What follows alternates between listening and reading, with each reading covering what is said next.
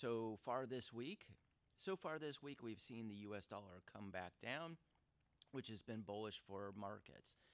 That come down, or that drawback in that drawback in the U.S. dollar has fueled the S&P 500, fueled the domestic equity markets to go higher, and we've seen a major bull run since Monday through the election. Now it's Friday, and we've probably seen a little bit of a pullback now in that run overall. So a lot of this is fueled by the U.S. dollar. Now we're looking at the U.S. dollar, and it's making higher lows and higher highs. And I believe as we get into next week, and we get continued confirmation of who the president's going to be, who the House and Senate's going to be, we'll have even more confirmation, which is confirmation equals potential buy on the whole buy on the rumor, sell on the news scenario. So we've had the sell on the rumor, buy on the news scenario this week. We'll most likely see the buying on the rumor, selling on the news scenario. Does this mean the rally or the intermediate term bull market is over? I don't believe so. I mean, if you look at the gains we've seen, they're pretty significant. So it's a profit-taking scenario, in my opinion.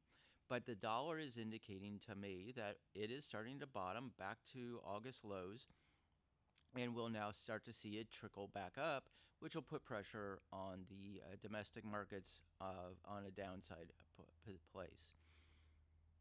The VIX has drastically dropped in the last couple of days. That is a significant move, but like the dollar, it's come back down to a support level and now is starting to show signs of moving higher. Futures today, Friday morning, have been negative.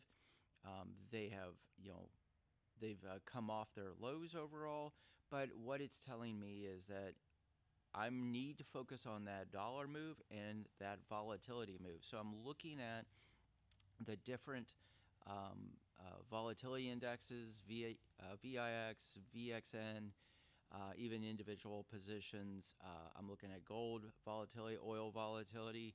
These are really good indicators of what we could see in the near future. Now, I believe that we're going to see some pullback in the next couple of days. Going into next week, we'll see a pullback overall, but this doesn't mean it's over.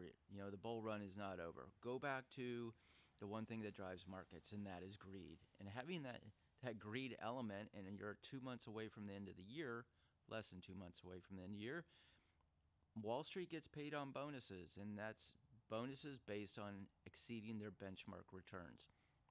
So keep that in mind.